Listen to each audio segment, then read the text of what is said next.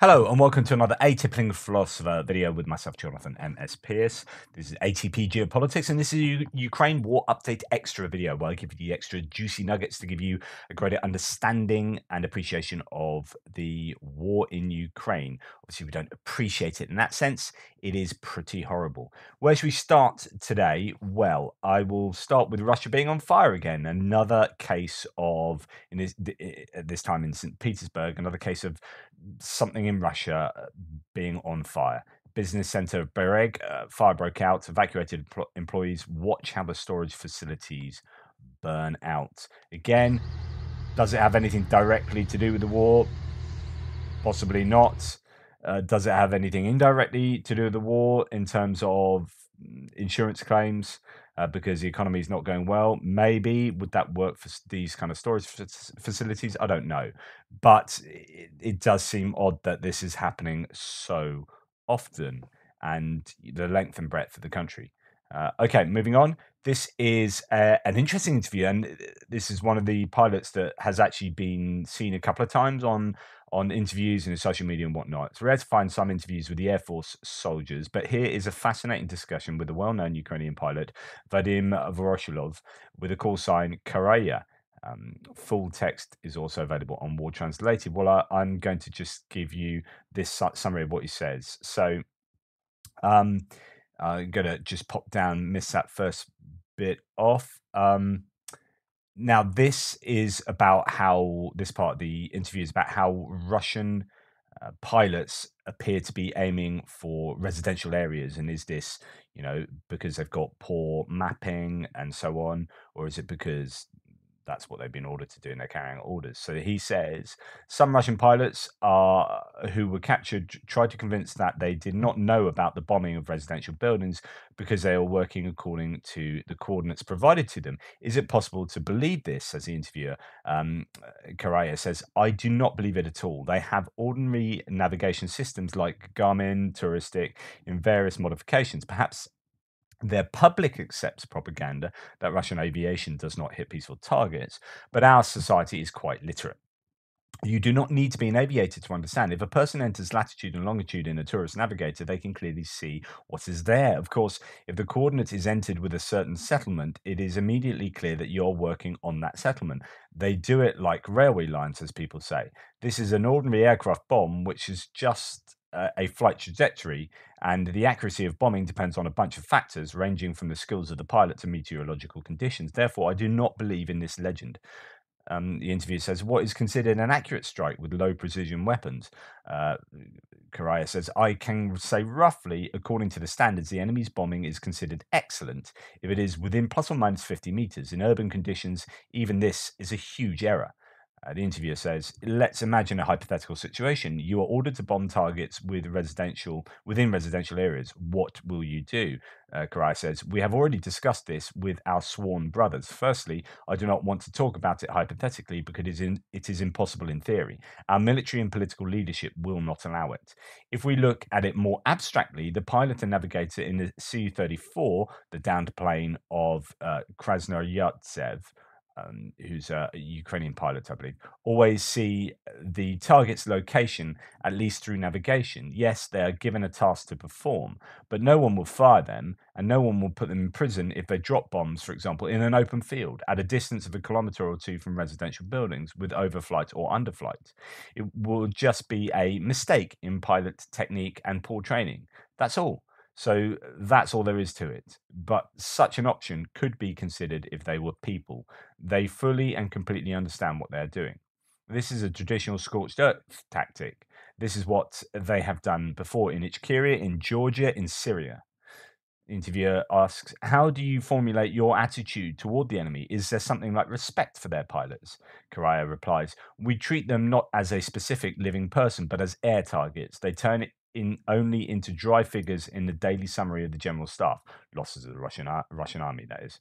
No more. Of course, there were cases of respect for enemy pilots in history, but a long time ago in the First World War. Then there were more noble relations, if I may say so. Back then, they declared war, signed the act of war, and then went to their positions. Now the enemy has been saying for several months that he was not going to attack, and then insidiously attacked peaceful cities of Ukraine in the morning. Interviews. Is there something that most distinguishes our pilots from the enemy? That's a good question. That Karaya says there is a lot to say, but I will only say that we perform such tasks that technically were not even considered at the design stage of our aircraft. We have very limited technical capabilities, but we do everything to destroy the enemy. We try to work effectively in more extreme conditions and are absolutely ready for anything.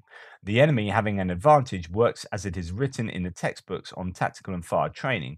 We use more modern methods, which are not written in any textbook of any country in the world.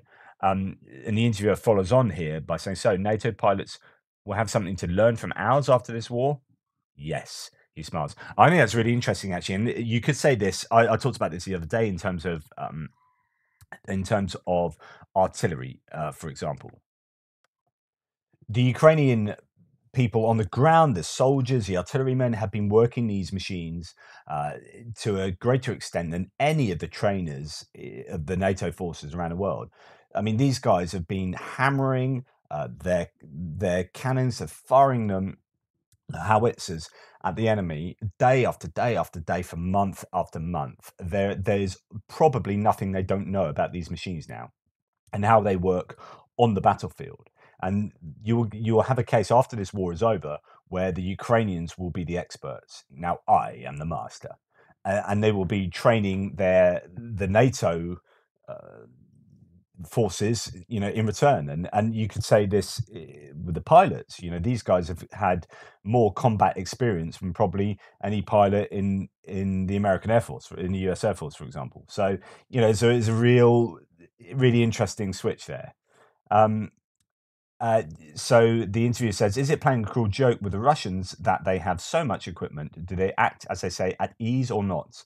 Karaya says, you're right, but do not underestimate the enemy. He's dangerous. I have a negative attitude to the statements that there are some Jmoni and the rest. I don't really understand what that is. No, this is the enemy. They have significant advantage in aircraft and ground air defense. They know how to work and learn from this war, just like we do. When we talk about the comfortable conditions for the enemy, we mean the ability of the fighter aircraft to operate without entering our air defense zone. But when they get into this zone, every time in the reports from the general staff, you see pluses opposite the destroyed air targets. So interesting stuff there. Things to consider in terms of how these guys view the Russian counterparts. And obviously, there isn't a great deal of respect. They think that they are, taking out residential civilian targets pretty much indiscriminately, where they could choose not to do so. But then of course the Russian army might be, or Russian Air Force might be very different. You come back saying, oh, I missed, I dropped it on some fields, then you could end up being, end up in a jail somewhere, so on and so forth. So I wonder, what the differences are in those respects between the two forces. But so a really interesting interview. Okay, moving on. Well, actually staying on the Air Force vibe here, the Russian Air Force has received more Su-57s this year than since they began military service in 2018. This definitely indicates what many people have already said, that the Russian military industrial complex is in full swing, trying to support the war effort. I talked about this with the manufacture of, was it KH-101 cruise missiles? And how, or is it the other 55? Either way, the Russians are still making them. Yeah, maybe they are not making them at a sustainable level, so they're using cruise missiles at a greater rate than they're able to replenish their stocks. However, they are making them, and Russia is getting around sanctions. They will probably have a lot of assistance from countries like Iran, China, and some of the Eurasian nations, possibly, who are allied to them. But it's it it's easy to say, "Oh, sanctions are biting. They can't make this. They can't do that. Oh, they're stymied." Yeah, but in reality, that won't be happening, or at least not to the extent that many people would like. So these are SU or Su-57 fighters. Just to give you a quick intro to the Su-57, the Sukhoi Su-57. Sukhoi's internal designation for the aircraft is T-50. The Su-57 is the first aircraft in Russian military service designed with stealth technology and is intended to be the basis for a family of stealth combat aircraft, a multi-role fighter capable of aerial combat as well as ground and maritime strike. The Su-57 incorporates stealth, super maneuverability, super cruise, integrated avionics, and substantial internal payload capacity. After repeated delays, the first Su-57 entered service with the Russian Aerospace Forces, the VKS, in December 2020, so really relatively recently. The fighter is expected to have a service life of up to 35 years, and they are creating some more as we speak. They're getting them, as according to OSINT Defender here, getting them. Well, in fact, Rob Lee, this comes from as well, getting to the Russian forces for use. I've not heard of any explicit usage of them, but it'll be interesting to see if anything develops out of that. Now, some people mentioned this in my thread to them the video today, which is what have you heard about this Su-27 that was down near the Engels Air Base? So I talked to you about the Engels Air Base in Russia, which was over in Saratov over here, that had a drone strike the other day. And there was apparently today some people saying a drone was shot down by Saratov again. Then other people saying, actually, no, it turns out it wasn't a drone. It was a Su-27, and the Russians shot one of their own down in a bit of friendly fire. So the rumor goes. Lots of people reported this, and then they have retracted. So some of my sources, like Null Reports and Tendar, have both retracted what they were saying about this because they felt it's too much like rumor. Mostly Telegram parroting. So on Telegram, these rumors were going around, probably not correct, but could be.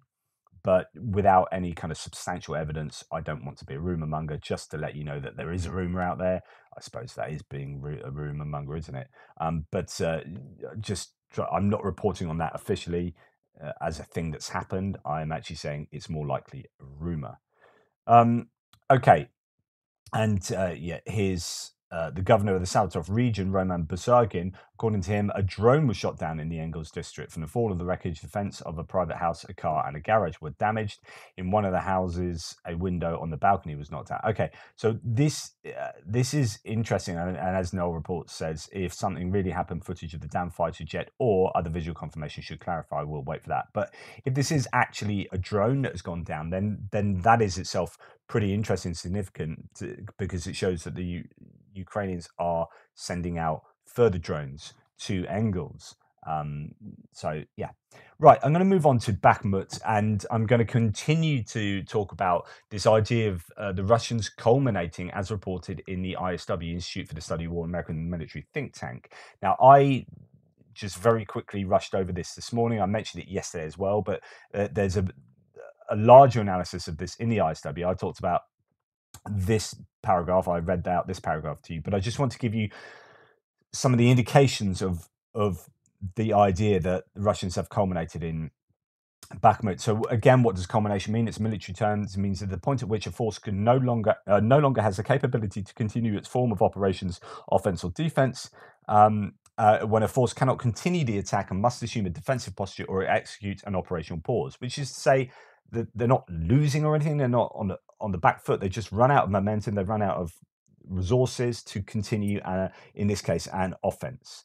Now, what they go on to say, the ISW, that even though they could be culminating, they may nevertheless continue to attack aggressively and in ineffective squad size assaults against Bakhmut, though they are very unlikely to make operationally significant gains. So they could be still acting as if they hadn't culminated and fighting still really aggressively, but actually it's quite an empty gesture because there's just nothing left in the tank behind. So here are the indicators that the ISW list to support the assessment that the Russian forces have culminated in and around Bakhmut. So senior Ukrainian officials visiting the frontline positions in Bakhmut have done so in an unimpeded fashion. Ukraine's military intelligence directorate Budanov visited Bakhmut on the 27th, 28th, and was geolocated to within 600 meters of the previously recorded Russian forward line of troops. His visit supports previous Ukrainian social media reports that Ukrainian forces conducted a tactical counterattack that repelled Russian forces from the outskirts of Bakhmut on December the 21st. and then that was just after the Ukrainian president has visited. However, since then, I must say that the Russians have been on the counteroffensive and have regained some territory. So I don't know whether that claim is somewhat mitigated. Russian combat footage supports ISW's previous assessment that Russian forces are operating in squad-size assault groups due to combat losses. Combat footage posted on December 26 shows Ukrainian fire defeating squad-size groups of 5 to 10 unsupported Russian infantry attempting a disorderly assault on Novoselivsk in Luhansk Oblast. So actually, this is nowhere near Bakhmut. This is up in Luhansk. Just to let you know, this is Novoselivsk, which is north west of Svatova, next to Kuzmivka. But the idea here is that fighting in these unsupported roles, that means they don't have either mechanized units supporting them in an assault. They don't have artillery particularly. They're just like throwing people at the enemy, and in very small, kind of ineffective numbers. So this footage, while not from Bakhmut, is consistent with senior Ukrainian officials' report that Russian forces in the Bakhmut area are no longer operating as company and battalion tactical groups, but are instead operating in smaller groups of 10 to 15 service members, squad-size organizations, as of December 27th. And what they said the other day is that that's really similar to how they acted in Kherson, just when they had kind of come to the end of what they could do in Kherson, and in the end ended up withdrawing from there. They were working in kind of unsupported squad size, well, certainly squad size groups, and that if the same is happening in Bakhmut, it could be a reflection of that Kherson scenario. Russian Airborne Forces VDV are reportedly augmenting Wagner Group operations around Bakhmut. So this is something that we've seen, which is the general Russian army as well as DPR militia working with the Wagner Group, possibly because the Wagner Group don't have enough capacity now, or possibly because they're so desperate to get Bakhmut. I don't know, but it shows that I think that possibly all was not going as well as Wagner might have liked. A Russian source reported that Wagner and VDV elements conducted joint operations in Bakhmut on December the 27th. The report, if true, marks an inflection given that the Wagner Group has been conducting information operations to assert that Wagner Group forces exclusively are operating in Bakhmut. The conventional Russian military supporting Wagner Group elements in Bakhmut after Wagner took efforts to emphasize its exclusively is responsible for the Bakhmut sector would be consistent with indicators for the Wagner Group forces culmination. ISW has previously assessed that Wagner Group forces are serving a chiefly attritional role around Bakhmut and have therefore likely become degraded to a near debilitating extent and need reinforcement from more conventional Russian elements. High rates of attrition amongst the forces responsible for the offensive on Bakhmut may expedite the culmination unless notable numbers of regular Russian military units are sent to sustain the offensive and delay or avert its culmination. I mean, at the end of the day, there can be only so many people they can pull out the prisons to throw into Wagner. They've probably got all of the volunteers they're going to get. You know, if you're suddenly thinking after 10 months, oh, do you know what? I might join Wagner now as a mercenary. Like, maybe I guess the economy is tanking in Russia, so people get pretty desperate. You might have that kind of effect happening. Who knows? But it seems unlikely you're going to get a large amount or a large influx of volunteers on a consistent basis. Once you've exhausted that volunteer, this is precisely why they went to the prisons, because they needed considerably higher, greater numbers, and that was a source of personnel where they could, you know, pretty much force people to come with them. And that if they died, so there are reports now that some of these former convicts have been killed, and they're just burning their bodies and destroying all evidence of them actually being in Wagner, pretty much, so they can just say, oh, they joined Wagner, but we don't know where they are. We think they deserted or they're missing action, so then they don't have to, I don't know, make any payments, do any paperwork, whatever the reason is. So I think it's probably quite likely that Wagner are going to be struggling for numbers going forward. It's not an inexhaustible source of personnel that they're drawing on. They could probably get more convicts, but really, the Russian army has a greater scope, I think, for mobilizing large amounts of troops than Wagner does. Just my 2 cents. 5 cruise missile. Moving on to the cruise missile thing that happened today. So I reported, because the initial reports were that 120 cruise missiles were sent over, or missiles. Is actually, I think a lot of them were probably S-300s, and this claim is that 5 of them were shot down by MANPADS. We'll talk about that in a second. Actually, let's just talk about really what happened, and the figures are still coming out now. There were reports that there were 120 from Mikhailo Podolyak, who was a presidential advisor. And then Ukraine's military has come out and said actually there were 69 that were launched, and the air defenses intercepted 54 of them. And actually, that's actually a lower interception rate than previously. So previously, in the last saturation missile attack, there were 70 missiles and 60 were taken out. So actually, this is if 69 is the correct number, this is actually a marginally smaller saturation missile attack. So when I was saying 120, and this is the biggest one so far, this was just basically based on Podolyak's claim. Now, if that is untrue, then I think that's a significant difference, actually, because I think that where I was thinking, wow, this is a really big missile attack. They really want this. They're putting out a lot of their stocks. It's a big number. Now I'm thinking it's a smaller number, and it probably highlights the fact that they don't have the stocks. And it gets back to this the ever existing debate as to whether Russia really are running out of stocks of cruise missiles. They are almost certainly strategically low, or what I mean by that is they're low on stocks to a dangerous level considering overall sort of geopolitical strategy. So if they want to fight against NATO, they are screwing themselves over. They're biting off their nose to spite their face, and that is it could be a problem going forward. But they almost don't have any option, which is they need to cause as much damage to Ukraine now. I mean, the threat is Ukraine now, not NATO in the future. And if they don't do something significant with Ukraine, then it's all pointless anyway. So I can see them eating into their strategic reserves of missiles, but then I can also see them using. So I talked about stocks recently and about how many they likely have.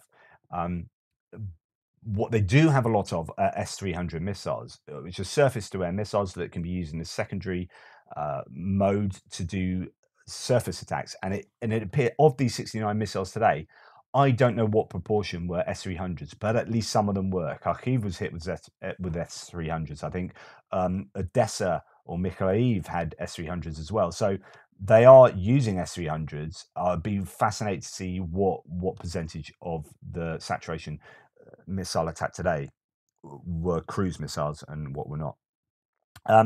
But talking about the cruise missiles, 5 of them were shot down by MANPADS. And I talked today, I showed you some video footage of an IGLA MANPAD, which is a sort of Russian Soviet sort of 1981 to present. So, this has been around for some time, taking out the missile. And I sort of just conversationally almost said, it's amazing how quick these things go. Obviously, they've got to go quicker than the cruise missiles. And of course, they've got to go quicker than jet fighters. I mean, these things are designed to take out jet fighters. So they go pretty fast. These IGLA, and there are faster ones than these IGLA go 1.9 Mach. Well, what does that mean? A Mach is a number. So if you think Mach 1, Mach 2, this is Mach 1.9. A Mach number is a ratio of an object's speed in a given medium to the speed of sound in that medium. So Mach 1 then is the speed of sound, around 761 miles an hour at sea level on a standard day. The term is also used as a metaphor for high speeds more generally. So Mach 1, 761 miles an hour. Well, actually, that's faster than a subsonic. So a subsonic cruise missile is one that goes under the speed of sound, and then a supersonic cruise missile is one that goes over the speed of sound. So it depends what the cruise missile was, but assuming that the one we saw today was maybe a KH-101 or a KH-55, these are long-range subsonic cruise missiles. You can get like, the Caliber and other KH models are supersonic. That'll go faster, but these ones fly at about 500 miles an hour or 800 kilometers an hour. So if you're talking about 1.9, that is 1,457 miles an hour, and in kilometers an hour that is here we go, 2,346 kilometers an hour. So at 1.9, obviously it's going to be going something like almost 3 times the speed of the missile it's chasing, that cruise missile. And so yes, that IGLA was, that MANPAD missile was pretty quick, and it needs to be. It doesn't have a huge range, probably 5 kilometers. In fact, let's have a look at the IGLA. Most MANPADs seem to have like a 5-kilometer range. It depends whether you're talking up at an angle or whatever, and how high the thing is that it's the target is. So here we go. We have operational range 5 kilometers, IGLA 1 5.2, the IGLA and the IGLA 6 kilometers, and then the flight ceiling 3.5 kilometers. So upwards it can only go so high. Yeah, just fast things, right? I guess that's all I'm saying. Okay. Last thing to talk about is this an interesting piece in. I always say things are interesting because I'm interested in all this stuff. Politico reports, sorry, words. First Javelins, then HIMARS, now Patriot. What's next? And this is a lot of preamble talking about lots of different things, but then sort of gets onto the whole ATACMS discussion, which is kind of what everyone seems to want.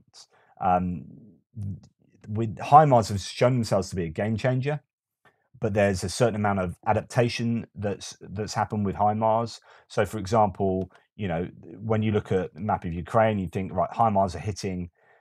They're being placed all around here, and they can hit 84 kilometers plus. You've got around the Bakhmut area, the Wagner saying we are not having any ammunition depots in 100 kilometers from the front line. That makes logistics difficult for Wagner for the front line here, and they have to manage. It's less efficient. However, it is a way of adapting to the threat of HIMARS. HIMARS are still hitting troop accumulations and other. There are still depots. There's still stuff being stored, and they are hitting them all around this area, still causing a problem. Tokmak is an interesting one. It's like Russians don't seem to learn, and they still do pile stuff in the same place, and Ukraine hits them with HIMARS. But there is a certain element of adaptation to the HIMARS. Anyway, let's have a look at what this article says. So the HIMARS was a game changer, Danny Lyuk said. So this is, let's find out who exactly that is. That is Alexander Danylyuk, a former secretary of Ukraine's National Security and Defense Council. So that's who he is. He says, right up until Russia managed to learn how to adapt to it, now we kind of reached the limit of what we can do with these advanced weapons. For the next stage, we need the longer range weapons to achieve the goals that we achieved 4 months ago when we first received the HIMARS. We can do the same, but the range should be longer. Hodges, but that's Ben Hodges, who, well, we're following on Twitter, by the way, the former US Army Europe commander, argued that ATACMS missiles are exactly what they need right now. The longer range weapons would allow Ukraine to hammer key Russian positions, such as a Kerch Bridge, Russian air bases on Crimea, and communication lines. Zelensky brought the weapon up during his talks with Biden, but the US hasn't budged in its refusal to send them, the person said. So this is someone close to the ground here. Now, that is a huge shame if that's true. It just, I know ATACMS won't be the panacea, but they will be super useful. That range, they can be shot down, so on and so forth, but the range has got to be like, it's exactly what Ukraine need now. So if they, we know that the Russians have moved stuff back to Crimea to keep it safe, back to Jankoy, back to other places in northern Crimea, further behind the lines in Luhansk and Donetsk. ATACMS would then allow everything to be fair game in the occupied territories, and that's the US and others just have to be, they have to give these to Ukraine, just please. While those longer range missiles remain atop of Ukraine's wish list, other weapons could help Kyiv continue its offensives around Bakhmut. And in the south, military leaders have said for months that US Abrams tanks and German Leopard tanks would tip the scales in some of the closer range ground fighting they expect to see over the winter. I'm not so sure about this. Yes, they will help, but they won't be a game changer like HIMARS. I think you would need an awful lot of tanks of a far greater superiority to the Russian tanks for them to be a game changer. But I just don't think tanks are going to be a game changer. I just There'll be. Don't get me wrong. Better tanks will be better. Will be good for Ukraine. Um, and yes, I fully endorse NATO and the West and allies giving them to Ukraine.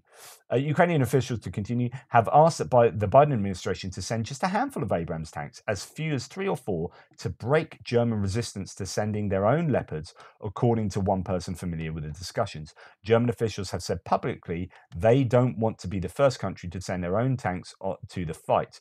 So the pitch by Kyiv is that even a small number of Abrams tanks would remove that obstacle. It's interesting. So if America gives a bunch of Abrams, that's going to be just fuel for Russia to fuel to the fire of them claiming that this war really is with America. Look, America given these big tanks. So it's got to be America give them to then inspire other nations to straight away follow suit. So it's not just going to be, this is a war with America. So Poland has donated 250 older Russian-made T-72 tanks, and the US is paying for Czechia, so the Czech Republic, to upgrade another 45 T-72s for Ukraine. But no Western-made tanks have yet been delivered. And this is kind of this arbitrary line between, like, oh yeah, we can give them T-72s, right? The old sort of Russian-made T-72s, that's fine, but we can't give them any other main battle tank. It's like, because that's an escalation. Like, I just don't get it. It seems just a bit of an excuse. While US defense and military officials say tanks are not off the table, obviously, sorry, I'm going to interrupt myself. Obviously, there are other reasons not to give NATO tanks. They want to keep hold of that tech. They don't want it exploited by the Russians. They don't want Russians capturing these tanks, because that will almost certainly happen. So there are other considerations and further arguments to be made. But just in general, there seems to be these arbitrary cut-off lines between what is acceptable and what is not acceptable. And I don't think there's much justification for those lines. While US defense and military officials say tanks are not off the table, some argue that the training and logistics challenges associated with giving these weapons to Kyiv would prove counterproductive. Kyiv is also calling for cluster munitions, interesting, which Russia has been using to deadly effect on the battlefield. But these weapons, officially called dual-purpose improvised conventional munitions, are banned by more than 100 countries, and there is no appetite in the Biden administration to send them. Instead, the US and other countries continue to send tens of thousands of rounds of ammunition and mortars every few weeks as part of each new aid package. So just to finish off here, there are some more interesting points here.